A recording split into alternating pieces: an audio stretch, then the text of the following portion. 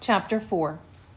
The memory was like a knife cutting into him, slicing deep into him with hate. The secret.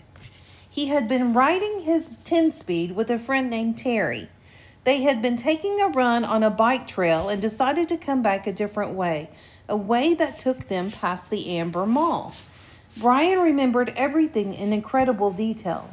Remembered the time on the bank clock in the mall flashing 3:31, then the temperature, 82, and the date. All the numbers were part of the memory. All of his life was part of the memory. Terry had just turned to smile at him about something, and Brian looked over Terry's head and saw her. His mother. She was sitting in a station wagon, a strange wagon. He saw her, and she did not see him. Brian was going to wave or call out, but something stopped him. There was a man in the car. Short blonde hair the man had, wearing some kind of white pullover tennis shirt. Brian saw this and more, saw the secret, and saw some more later. But the memory came in pieces, came in scenes like this. Terry smiling, Brian looking over his head to see the station wagon, and his mother sitting with the man. The time and temperature clock, the front wheel of his bike, the short blonde hair of the man, the white shirt of the man.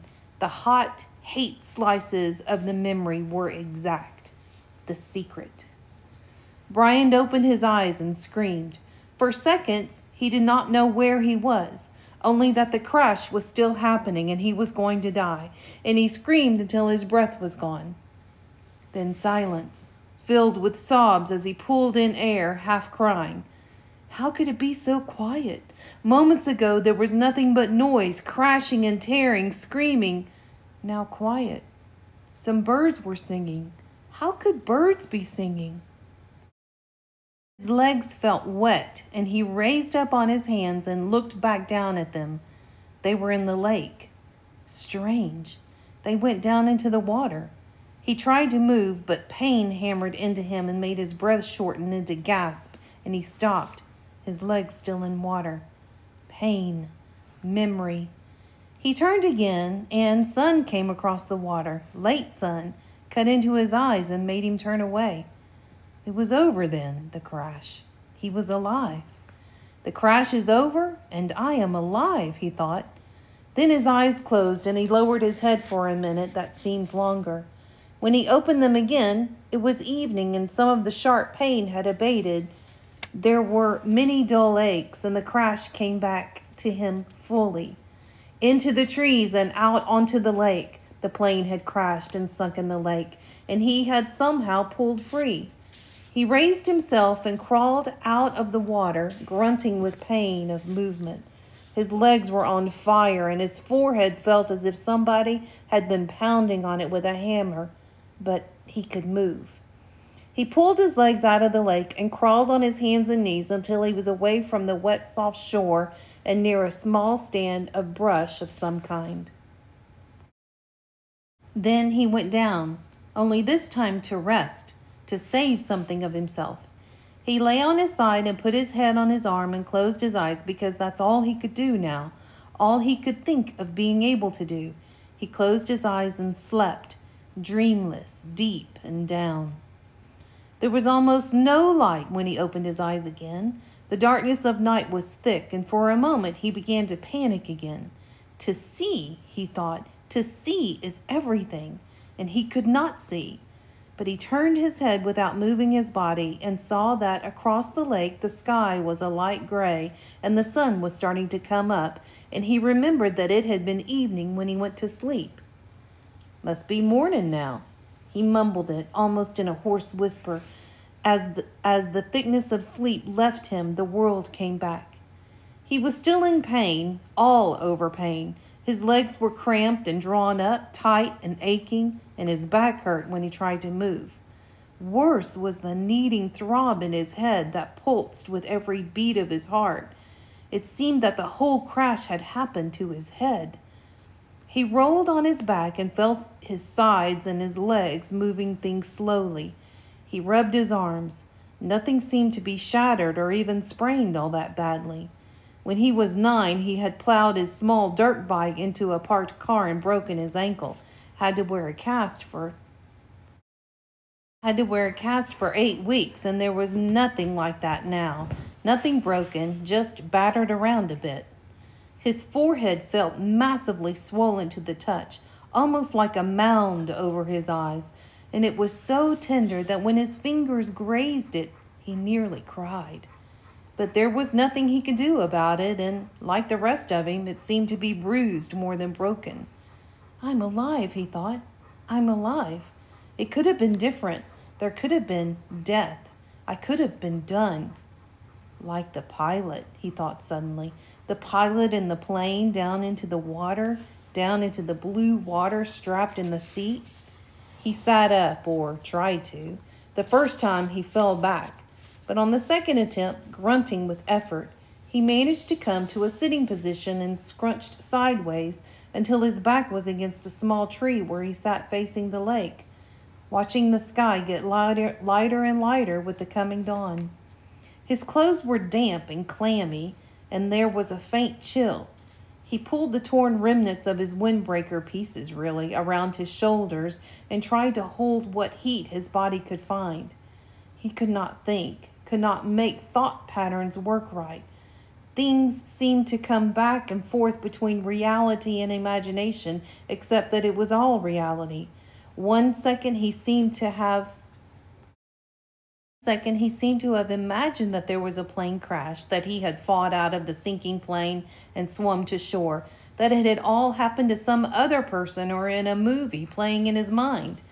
Then he would feel his clothes wet and cold, and his forehead would slash a pain through his thoughts, and he would know it was real, that it really happened.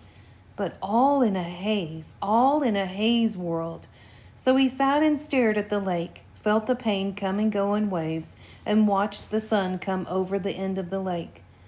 It took an hour, perhaps 2, he could not measure time yet and didn't care, for the sun to get halfway up. With it came some warmth, small bits of it at first, and with the heat came clouds of insects, thick, swarming hordes of mosquitoes that flocked to his body, make a living coat on his exposed skin, clogged his nostrils when he inhaled, poured into his mouth when he opened it to take a breath. It was not possibly believable. Not this. He had come through the crash, but the insects were not possible. He coughed them up, spat them out, sneezed them out, closed his eyes and kept brushing his face, slapping and crushing them by the dozens, by the hundreds. But as soon as he cleared a place, as soon as he killed them, more came. Thick, whining, buzzing masses of them. Mosquitoes and some small black flies he had never seen before, all biting, chewing, taking from him. In moments his eyes were swollen shut and his face puffy and round to match his battered forehead. He pulled the torn pieces of his windbreaker over his head and tried to shelter in it, but the jacket was full of rips and didn't work. In desperation, he pulled his t-shirt up to cover his face, but that exposed the skin of his lower back, and the mosquitoes and flies attacked the new soft flesh of his back so viciously that he pulled the shirt down. In the end, he sat with the windbreaker pulled up, brushed with his hands, and took it, almost crying in frustration and agony. There was nothing left to do. And when the sun was fully up and heating him directly, bringing steam off his wet clothes and bathing him in warmth, the mosquitoes and flies disappeared, almost that suddenly. One minute he was sitting in the middle of a swarm, the next they were gone and the sun was on him. Vampires, he thought. Apparently they didn't like the deep of night, perhaps because it was too cool, and they couldn't take the direct sunlight. But in that gray time in the morning, when it began to get warm and before the sun was full up and hot, he couldn't believe them. Never in all the readings in the movies he watched on television about the outdoors, never once had they ever mentioned the mosquitoes or flies. All they ever showed on the naturalist shows was beautiful scenery or animals jumping around having a good time. Nobody ever mentioned the mosquitoes and flies. Ugh! He pulled himself up to stand against the tree and stretch, bringing new aches and pains. His back muscles must have been hurt as well. They almost seemed to tear when he stretched. And while the pain in his forehead seemed to be abating somewhat, just trying to stand made him weak enough to nearly collapse. The backs of his hands were puffy and his eyes were almost swollen shut from the mosquitoes, and he saw everything through a narrow squint. Not that there was much to see, he thought, scratching the bites. In front of him lay the lake, blue and deep. He had a sudden picture of the plane sunk in the lake, down and down in the blue, with the pilot's body still strapped in the seat, his hair waving. He shook his head. More pain. That wasn't something to think about. He looked at his surroundings again. The lake stretched out slightly below him. He was at the base of the L, looking up the long part with the short part out to his right. In the morning light and calm, the water was absolutely, perfectly still. He could see the reflection of the trees at the other end of the lake. Upside down in the water, they seemed almost like another forest, an upside-down forest to match the real one. As he watched, a large bird, he thought it looked like a crow, but it seemed larger, flew from the top real forest, and the reflection bird matched it, both flying out over the water. Everything was green, so green it went into him. The forest was largely made up of pine and spruce, with stands of some low brush smeared here and there, and thick grass and some other kind of very small brush all over. He couldn't identify most of it, except the evergreens, and some leafy trees he thought might be aspen. He'd seen pictures of aspens in the mountains on television. The country around the lake was moderately hilly, but the hills were small, almost hummocks, and there were very few rocks except to his left. There lay a rocky ridge that stuck out overlooking the lake about 20 feet high. If the plane had come down a little to the left, it would have hit the rocks and never made the lake. He would have been smashed, destroyed. The word came. I would have been destroyed and torn and smashed, driven into the rocks and destroyed. Luck, he thought. I have luck. I had good luck there. But he knew that was wrong. If he had had good luck, his parents wouldn't have divorced because of the secret, and he wouldn't have been flying with a pilot who had a heart attack, and he wouldn't be here where he had to have good luck to keep from being destroyed. If you keep walking back from good luck, he thought, you'll come to bad luck. He shook his head again, wincing. Another thing not to think about. The rocky ridge was rounded and seemed to be of some kind of sandstone with bits of darker stone layered and stuck into it. Directly across the lake from it, at the inside corner of the L, was a mound of sticks and mud rising up out of the water a good 8 or 10 feet. At first, Brian couldn't place it, but knew that he somehow knew what it was, had seen it in films. Then a small brown head popped to the surface of the water near the mound and began swimming off down the short leg of the L, leaving a V of ripples behind him, and he remembered where he'd seen it. It was a beaver house, called a beaver lodge in a special he'd seen on public television. A fish jumped, not a large fish, but it made a big splash near the beaver, as if by a signal. There was suddenly little slops all over the sides of the lake, along the shore, as fish began jumping. Hundreds of them, jumping and slapping the water. Brian watched them for a time, still in the half-daze, still not thinking well. The scenery was very pretty, he thought, and there were new things to look at, but it was all a green and blue blur, and he was used to the gray and black of the city. Traffic, people talking, sounds all the time, the hum and whine of the city.